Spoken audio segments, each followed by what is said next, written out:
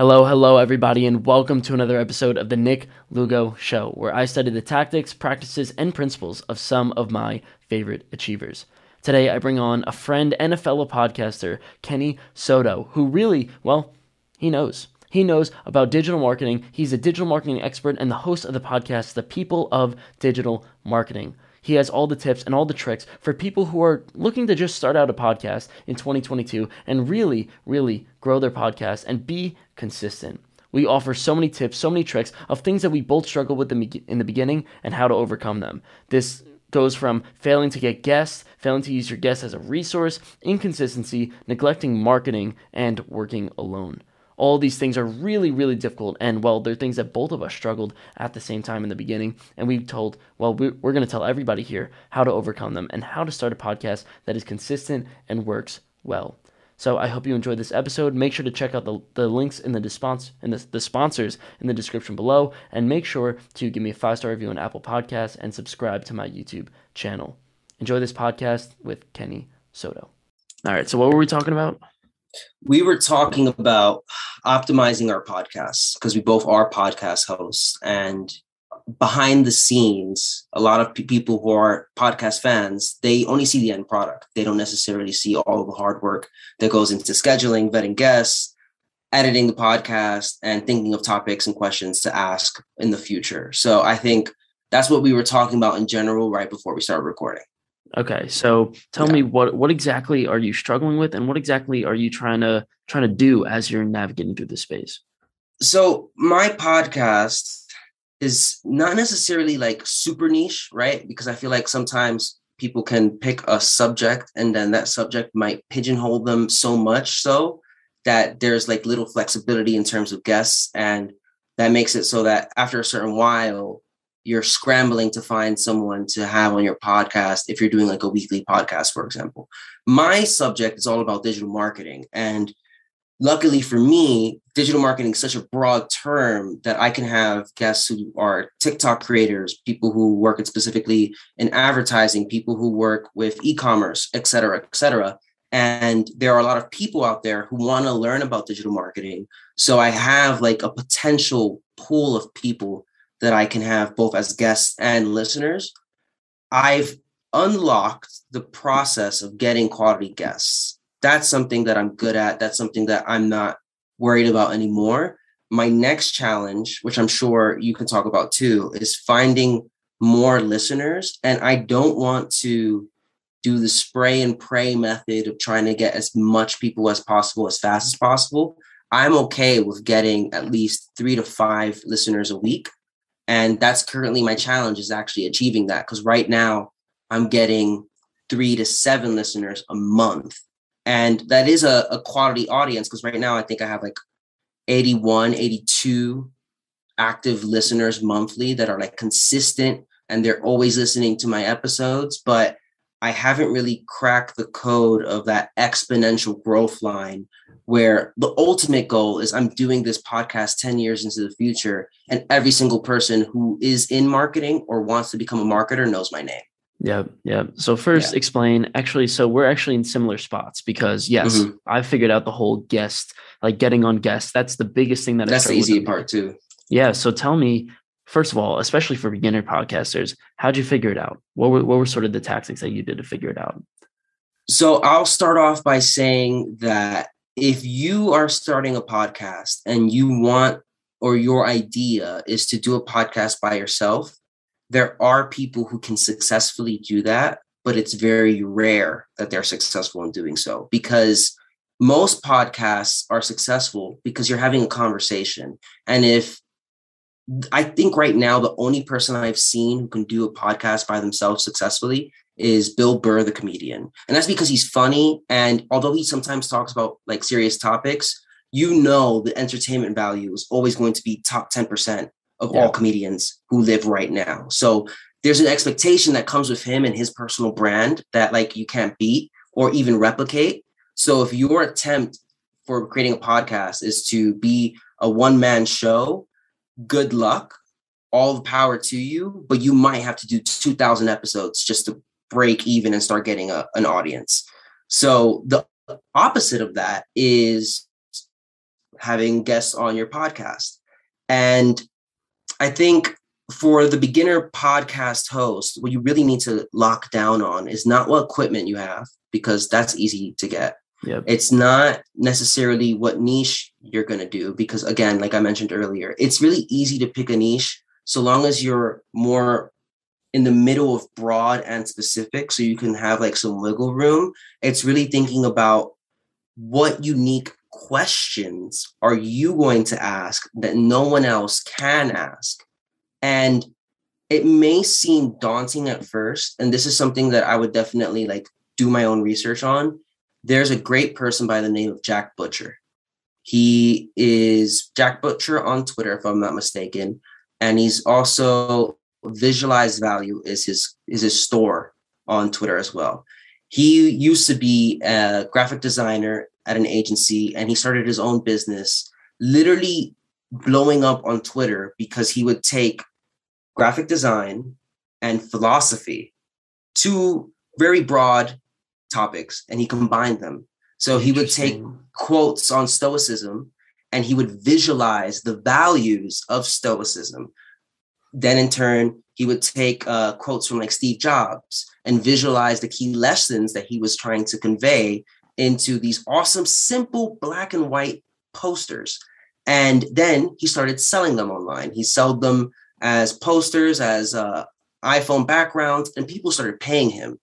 And what I learned from him is, and he talks about this on his YouTube channel as well, everyone has a blob of uniqueness, right? Where you have things that you believe are obvious, but you have to keep in mind what you believe is obvious is specific to your life. Yep. That's where your value comes from, because other people don't see what you see. And what's obvious to you isn't obvious to other people, which is why I believe to some degree, most people, at least people who work in tech, will also be content creators at the same time, just to stay in the game and to stay competitive. Because at the end of the day, everyone has a resume. I think a lot of people are becoming more aware of personal branding too. So a lot of people have online portfolios, they have LinkedIn. They're like, it's a trend that's growing. Well, I believe. Yeah. Well, that's the thing. Like, so you're sort of saying that one of the big things, and I think this is the thing I struggle with in the beginning, and we were talking about this before the podcast, the things that we're both struggling with is sort of the fact that when you start a podcast, you kind of do it by yourself. It's kind of lonely. It's kind of difficult, and there's no collaboration involved. You know, it's really, really difficult to, you know, just run it by yourself. First of all, the consistency is really difficult, but at the same time, just it's so difficult to acquire knowledge and gain resources when you're just doing it by yourself. So sort of explain, why, first of all, is this a big thing that you think most podcasters struggle with? And then second of all, how do we sort of alleviate that? And what sort of collaboration tactics and resource gaining tools have you sort of achieved over the years? So I think I have a specific advantage. My podcast is business focused. And although it's marketing, I feel like there's other people out there talking about customer support, talking about building apps, running whole companies in operation.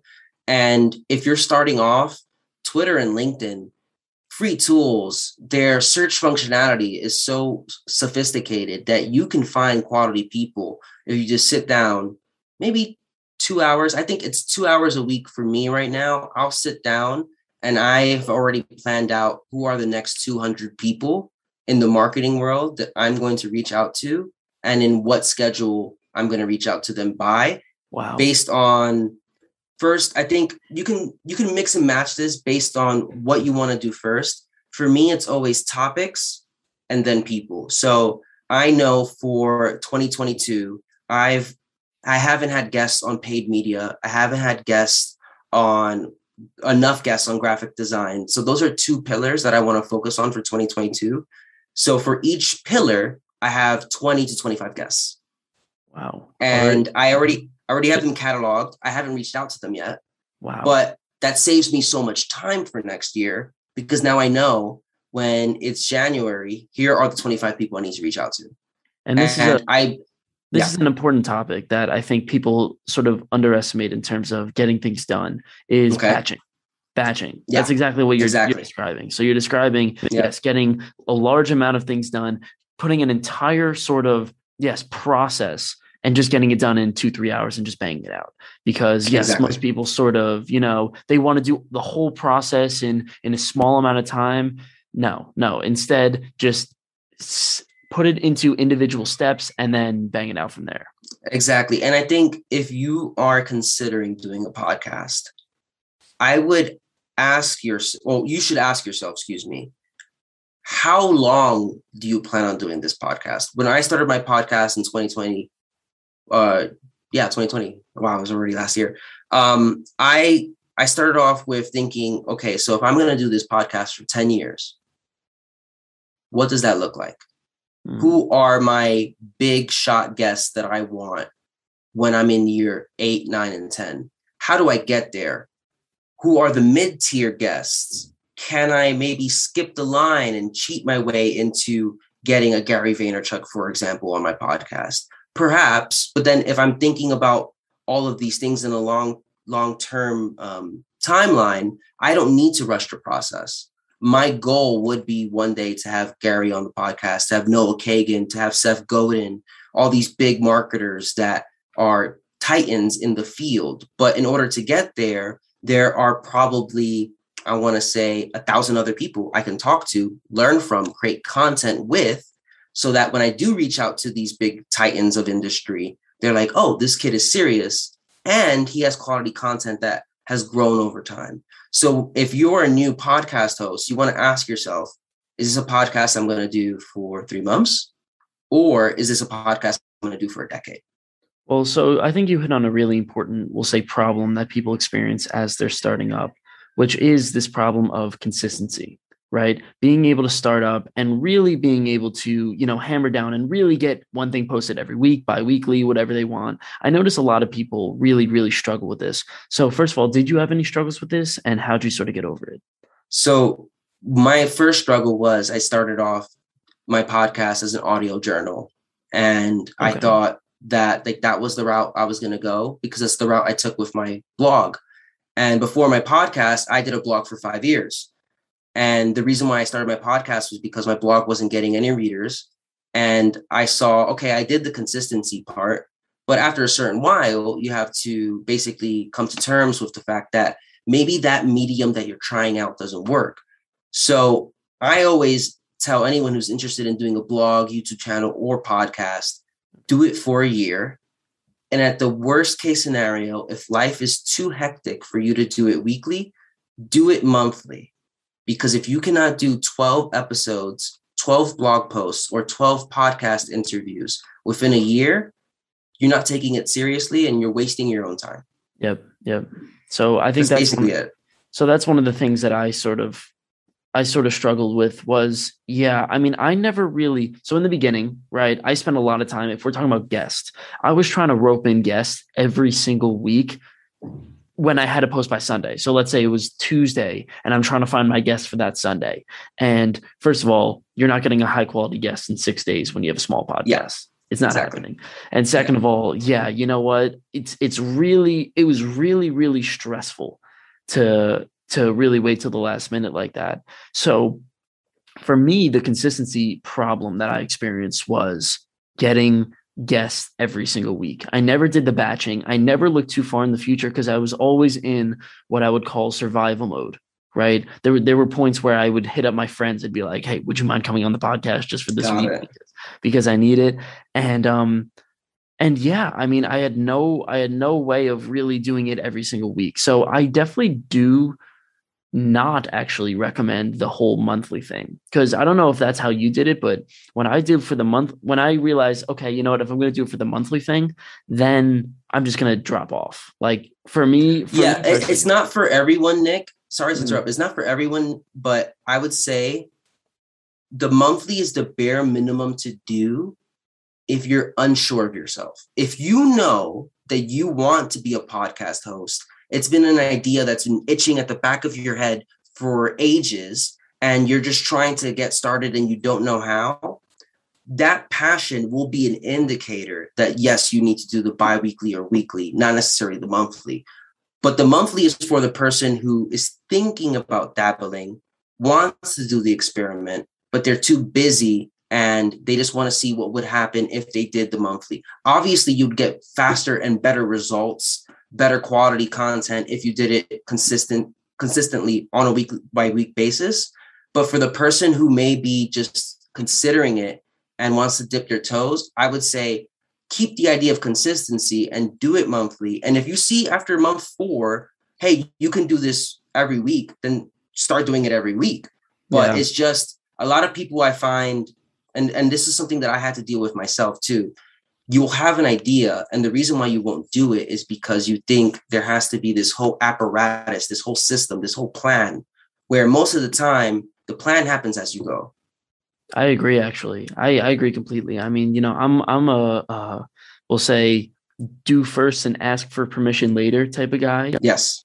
And I think that is the perfect way to do it, because it just, life is so much, like fear will really, really hold you back. And the reason why I think most podcasters don't get started is because they're like, I don't know how I'm going to get my first 2 episodes out there. And I want it to be absolutely perfect. And I want it to be like this and exactly like that. And no, just if you listen to my first podcast episode, I didn't listen to yours, but if you listen to my number 1 first podcast episode, it is terrible. It is so bad.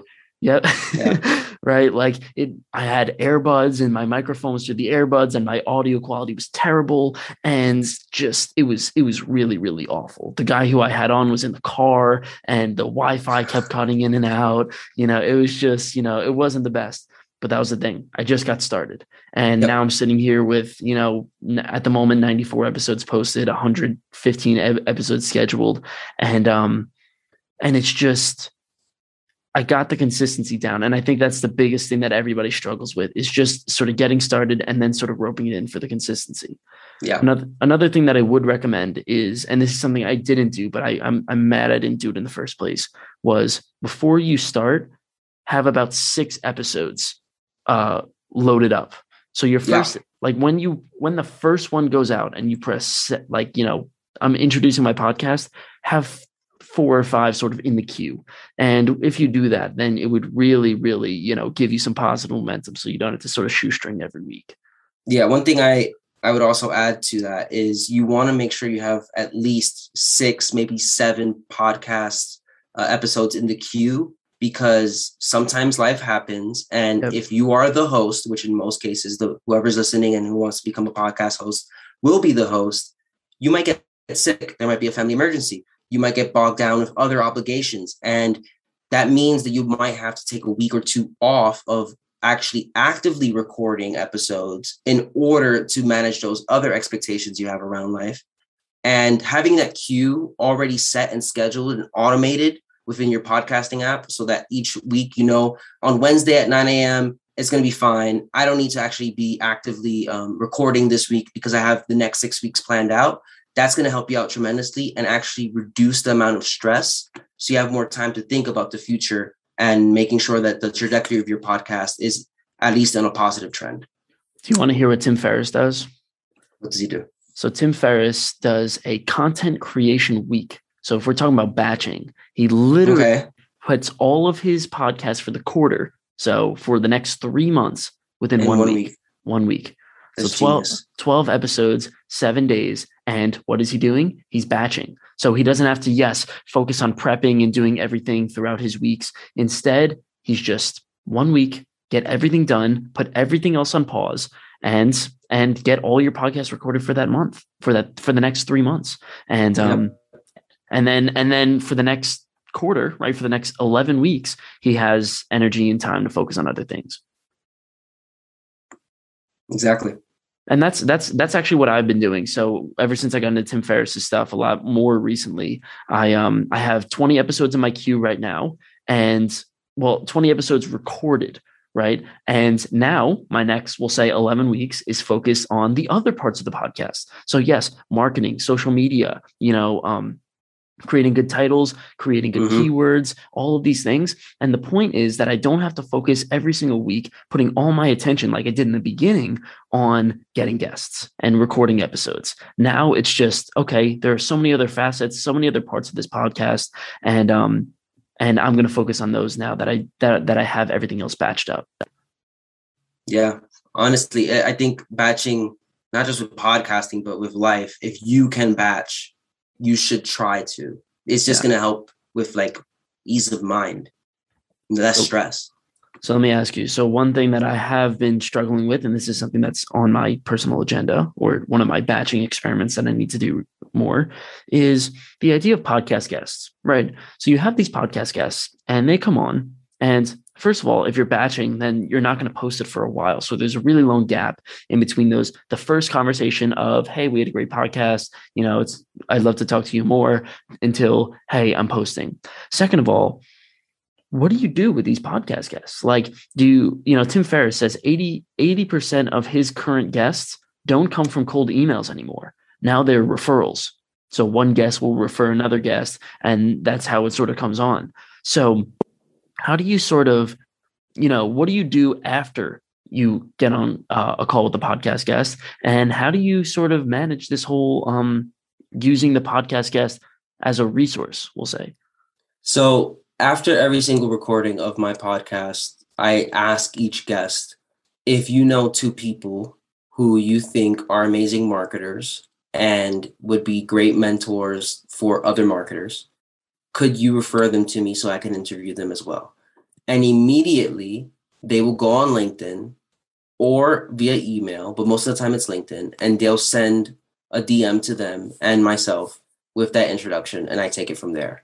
As far as any other interactions are concerned, I always make sure that I follow the guest on LinkedIn or Twitter and engage with their content with the expectation that whenever I'm interviewing anyone, I know for a fact a 25 to 30-minute interview is not enough to get all of the value that's inside their head.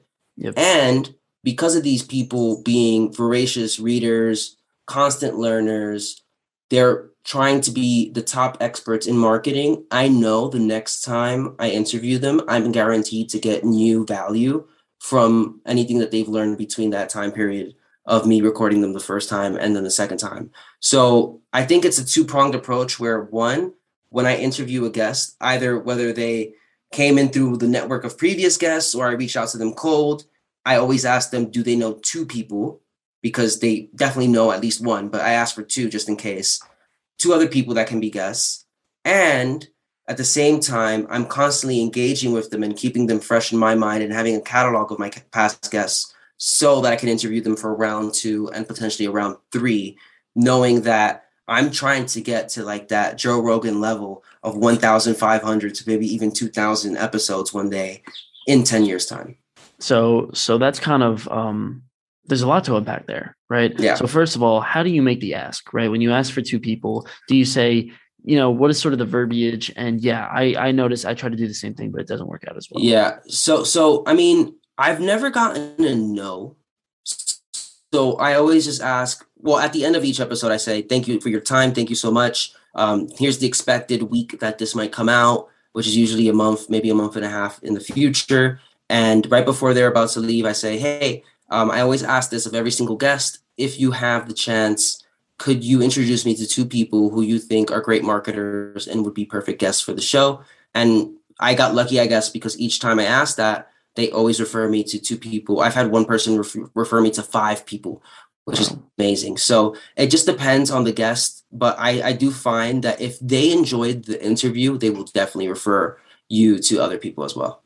Got it. So yes, I never asked for 2. I think the 2 is a very it's a specific number. Yeah, right. So it's not like, hey, if you have anybody that you think would enjoy this, I want 2 people, right? And can you do they foster the connection? Do they say, hey, this is, make a group chat of 3 and say, hey, this is Kenny? Yep, always. And it's always is most of the time on LinkedIn, sometimes on email. Okay, got it. So LinkedIn and then email. So yeah.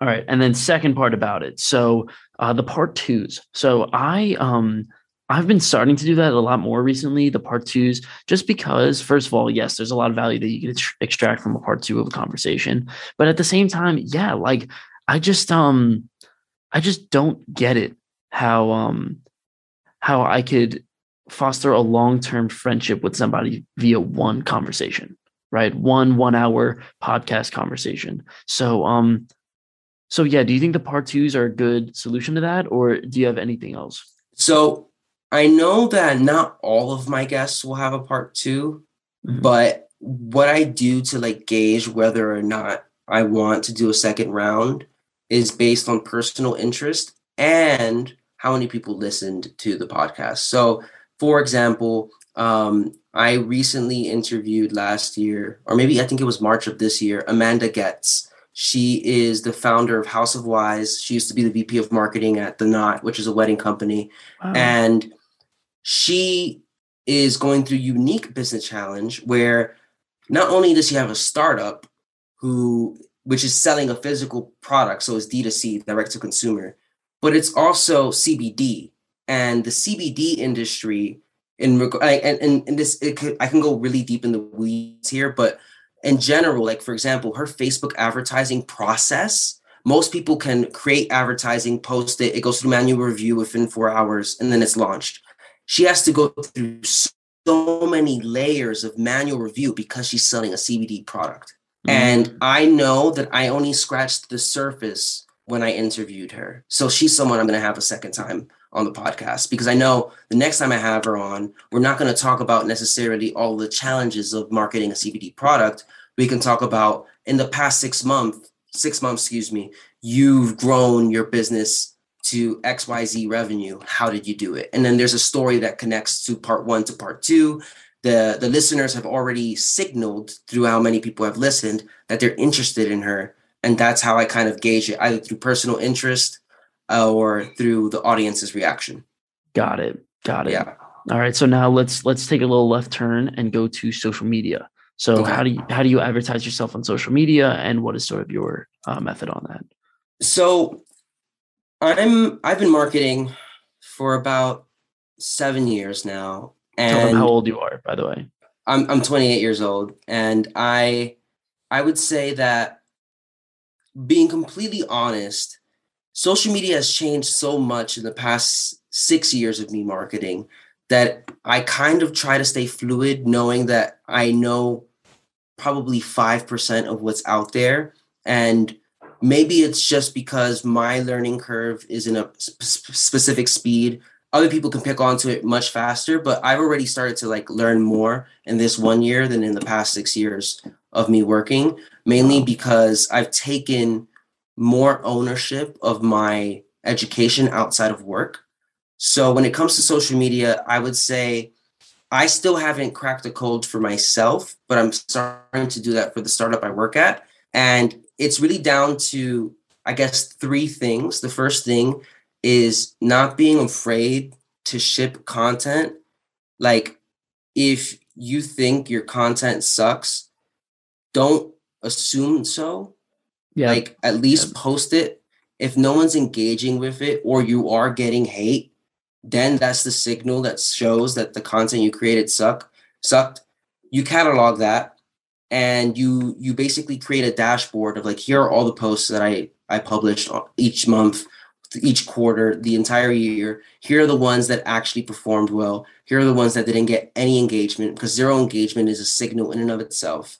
And then you'll start to see what's working.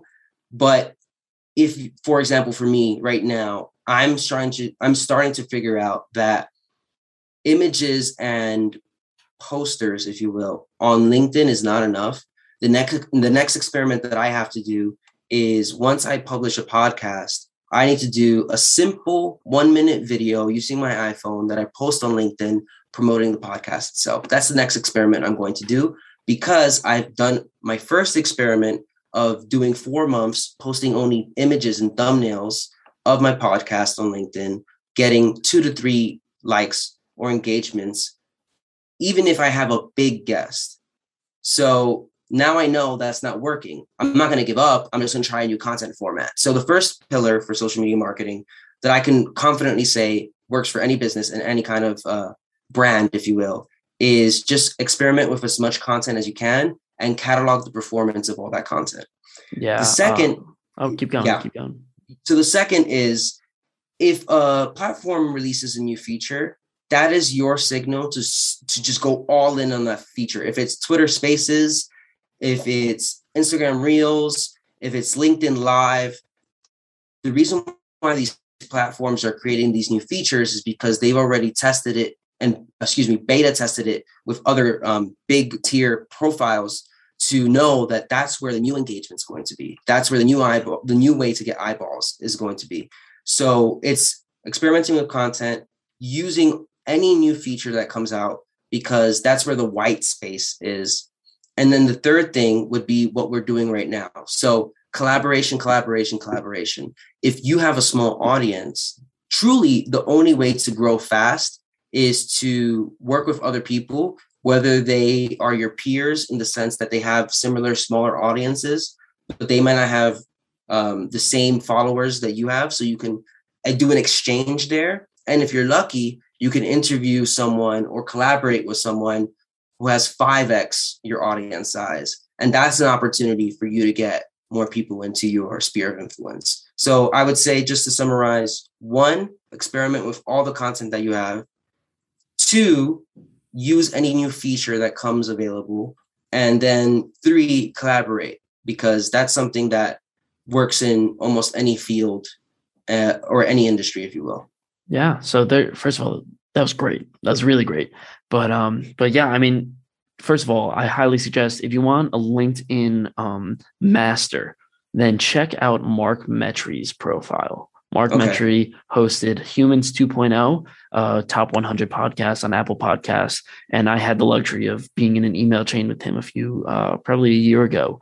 And he just blew my freaking mind. Like, he told me, so he essentially grew his entire podcast on LinkedIn, and yeah, he posted so often, produced such highly valuable content. Like, one of the things that I realized is, if you really want to do marketing, then you really have to go all in on it. And this man really, really went all in on it.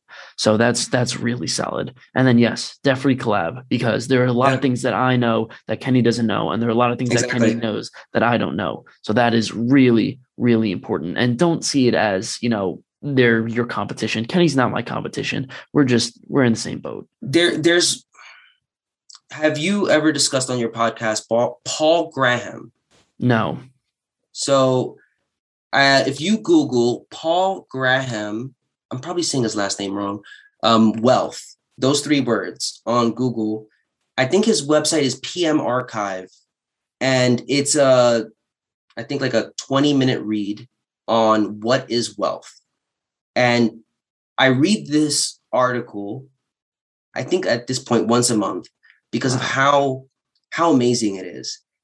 Wealth is anything you create.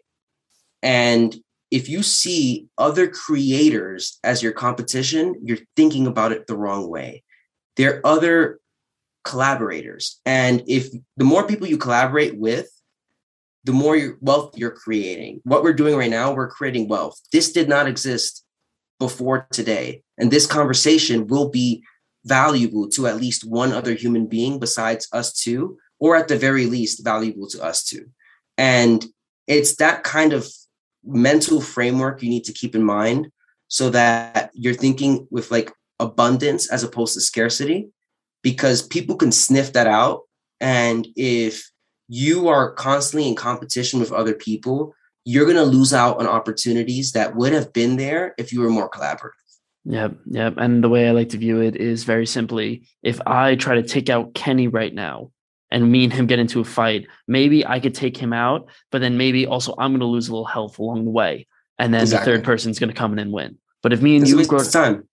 Exactly. Right. So grow together. I highly suggest you check out Tim Ferriss. Highly suggest you check out. There's a great podcast with Mr. Beast where he talks about the importance of this, what I'm going to link in the description below. But that is the end of our conversation. Kenny Soto, thank you for coming on, and tell them where they can find you. So I love doing this. If you want to find me online, just Google my name, Kenny Soto. Done. That's it. Nothing else. Yep. That's all you need. I own the whole first page of the syrup. Oh, he knows. He understands. Yep. All right. Awesome. Great having you on, and we will talk Thank soon. you. Thank you for listening to this episode of the Nick Lugo Show with Kenny Soto. To support this podcast, please give me a 5-star review on Apple Podcasts or subscribe to my YouTube channel. And so I'll leave you with some words from Ariana Huffington. We need to accept that we won't always make the right decision, that we'll screw up royally sometimes, understanding that failure is not the opposite of success. It is part of success. Thank you for listening, and I hope to see you next time.